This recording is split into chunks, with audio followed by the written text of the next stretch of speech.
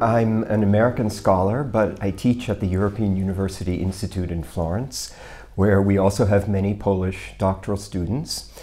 And it was very exciting for me to come and participate in this program for the first time this year, and to bring my book manuscript, which is almost complete, and to have the critical comments and suggestions and arguments made by colleagues from here and from Eastern Europe on my work. This is for me a great luxury to have scholars who are well known internationally focus all of their attention on my book manuscript to give me suggestions from their perspectives and to help me because, of course, I come from an American background. I've been studying and teaching the history of Central and Eastern Europe for many years, but there's no substitute for having people who are trained here and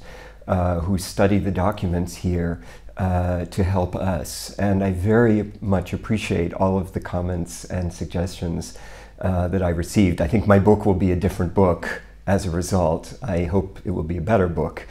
And I would certainly be very happy to participate in this project once again.